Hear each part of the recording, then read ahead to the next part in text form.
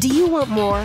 More time, more balance, more love, more sex, more money, more real, and less bullshit? This is the Women Wanting More podcast with Dr. Karen Osborne. Real life, real stories, plus real tips to get you more of what you want.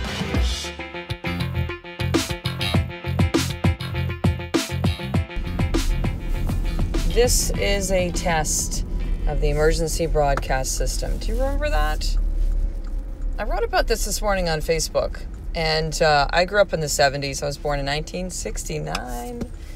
So 70s, maybe it was on the 80s. Actually, I Wikipedia'd it. I was looking for an image because I put in my Facebook post of like what would happen. So if this is kind of like, you don't know what I'm talking about, hang in. But if you do, you remember that. You remember you'd be watching TV as a kid, and there'd be that image that would come up with the different colors, and it would say, this is a test.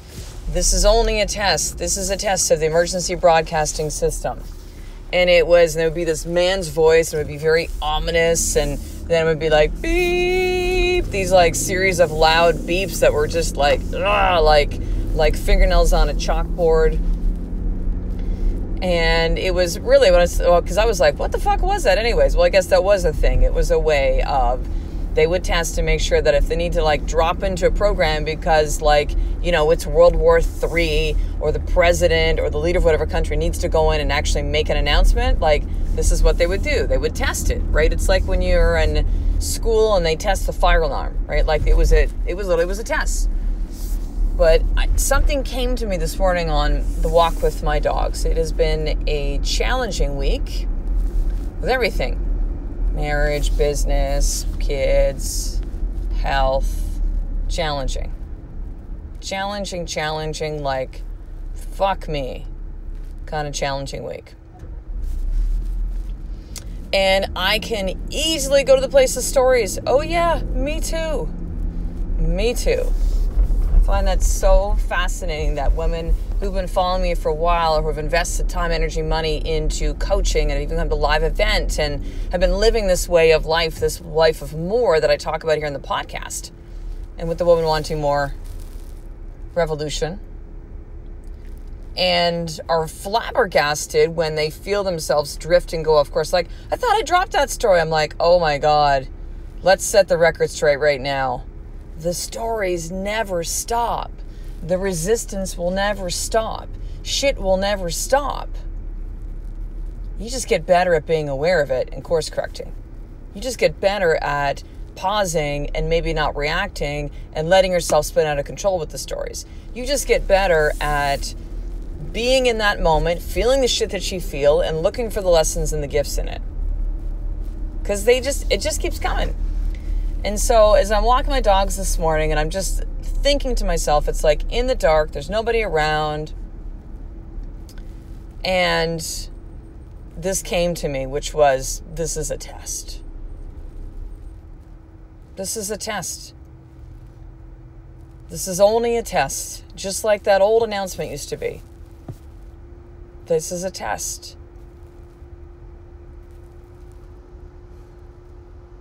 Your life is a series of tests. Every single day.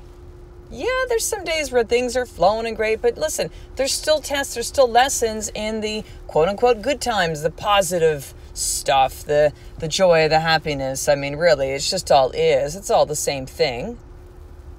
It's the way that we perceive things to see it as good or bad. So, this morning, my big boy, Tyson Jack, love that kid. He is wanting to shirk his commitments on a regular basis. And so we went to a program to help with his dyslexia in December of last year. So 2017. So it's just about a year or a month ago that we went, 5-6 weeks ago. And so it's something called the Ron Davis method. It's amazing. It is used all around the world. There are facilitators all around the world. Results are incredible.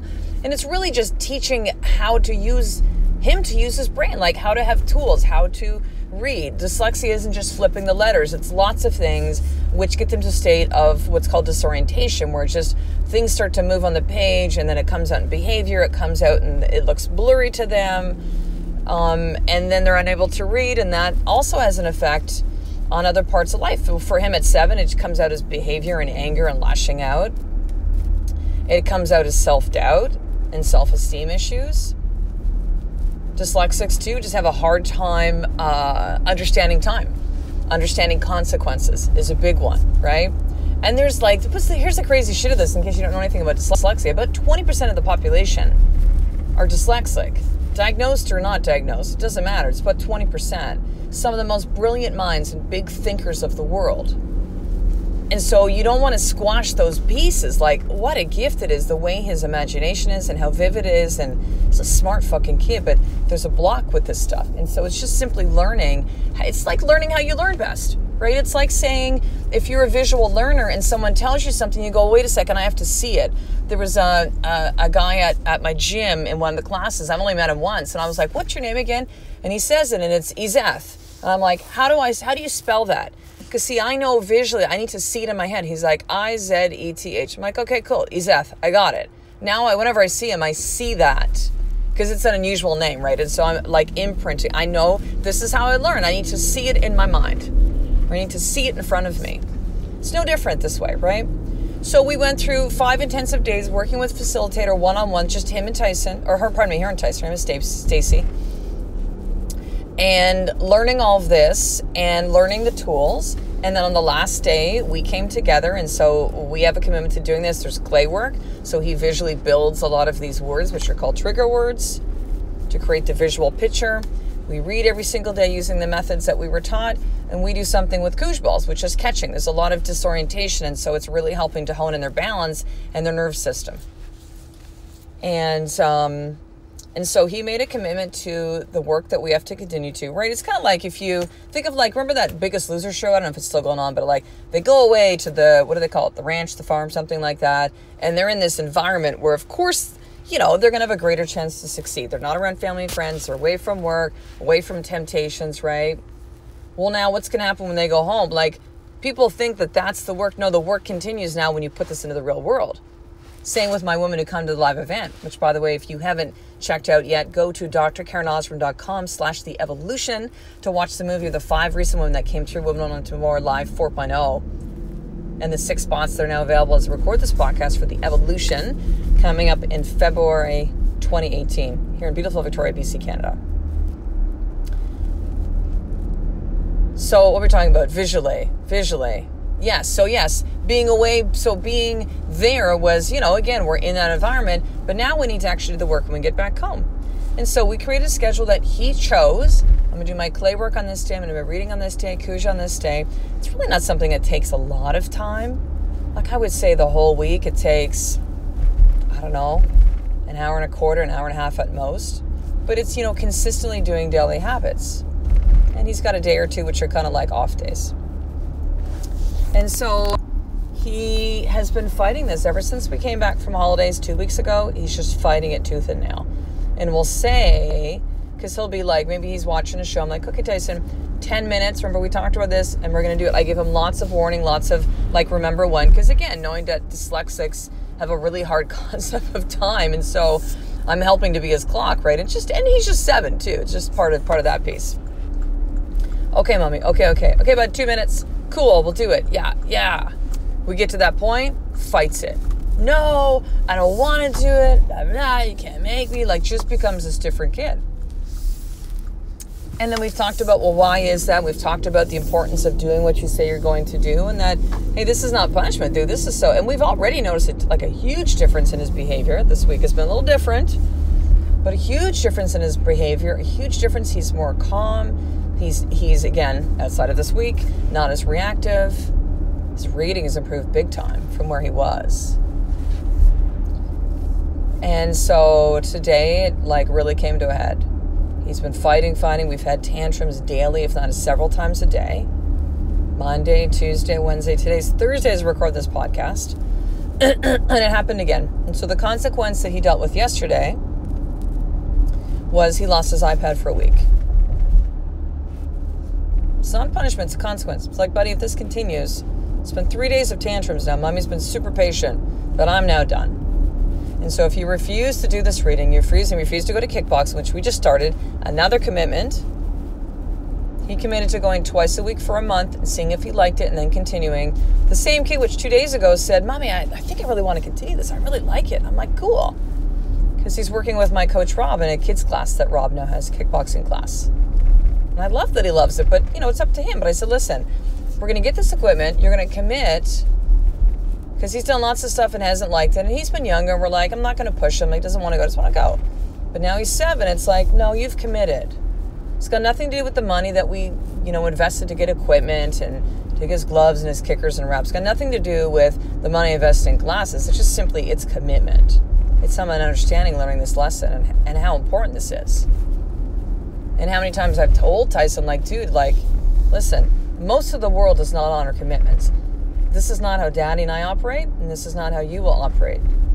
This is something you're going to learn from an early age. And to do what you say that you're going to do is necessary. To become a good human being, you need to do what you say that you're going to do. And so I held him to that. And I told him yesterday, I said, listen, you refuse to read, and this is the consequence. It's not me. It's not a punishment. I just told you this is what was going to happen if that happened. So if you chose not to read, you chose to fight me again, you chose to not go to kickboxing, because that's 2 commitments that you're not honoring, then he was iPad for a week. He kept going, gave him a couple different opportunities, gave him a couple different warnings, he kept going. He said, okay. That's you've chosen that consequence. That's it. No, I don't want that. I got Mom.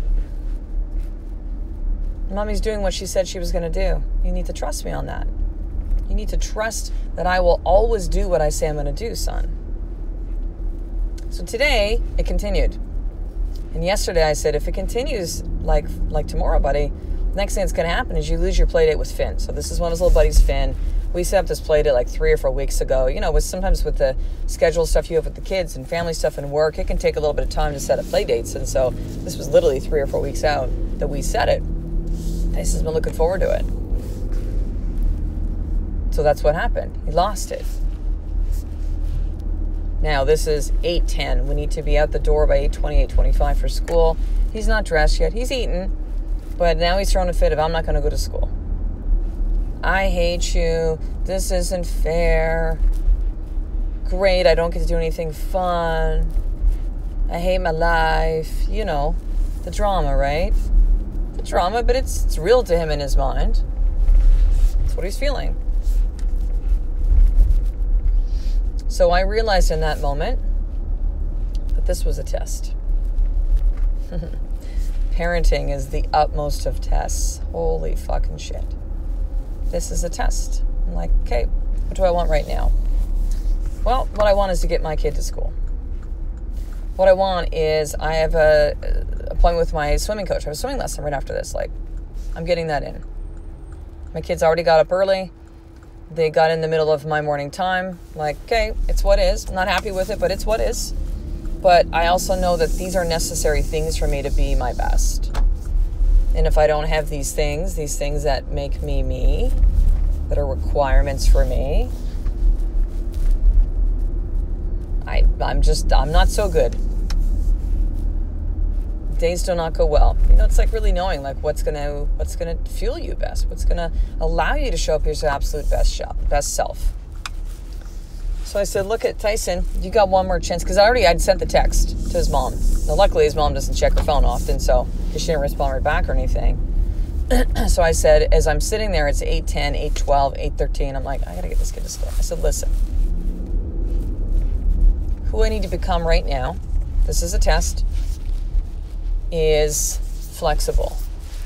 Parenting is about flexibility a lot of the time, really. Right? There's rules, and there's holding people to those rules, holding your kids to those rules, having them honor their commitments. And then there's also understanding that, I'm looking at it and I'm like, dude's fucking tired. He woke up early and again, not an excuse for him, but just information. So I said, look you got one chance right now. And this is how this is going to go down. If you get up and you move your body and we do our koosh balls in our reading, and we're going to have to hustle because, you know, we're not going to be late for school. Mommy's not going to be late for a swim lesson. Then I will text back Amber. And that's exactly what happened. It was a test for me in that moment. Am I going to cave? Am I going to be, it's only going to be this way? Or was it important for me to see another possibility? This is a test. This is only a test. Doesn't mean I'm a shady mom. Doesn't mean Tyson's a bad kid. It is a test. Who do I need to become? So here's your more tip for today. Where are you being tested in your life when you were fucking running with stories? Really, you need to realize it's a test, number one. So where is that? Number two, and you're going to journal both these things. Number two, what is the lesson that you were supposed to see in this test? What are you being tested for? There's something for you to see in this, sister, and it's up to you to find that. You got to journal that down. So a couple of different things I'm going to leave you with today. Number one, if you don't already have your free Women Wanting More limited edition journal, head over right now to drkarenosborne.com/free journal and be one of the almost 400 women in 18 countries around the world that actually have one of these special journals. You take a little bit of shipping. I take care of all the rest. So drkarenosborne.com/free journal. Make sure that you're receiving the Women Wanting More newsletter. God, there's still so many of you that do not. It's crazy. Because I'm dropping stuff like there's trainings I'm doing inside a free Facebook group right now. And if you're not in the newsletter, like you're missing these things. Free trainings. So that's over at drkarenosborne.com. I'm also sending my More For Action Guide and video training, which teaches you how to start your day in power. And make sure you subscribe to this podcast. Subscribe. You get every single podcast that pops up on your phone. And make sure also to head over to iTunes and leave a review so that other women can hear this message and this podcast as well. So I will talk to the next episode. A Life of More is just one step away from me doing the fucking work every single day. I love and appreciate you. To get the show notes of each Women Wanting More episode, including the How to Get More tip, subscribe to the newsletter at drkarenosborne.com/newsletter.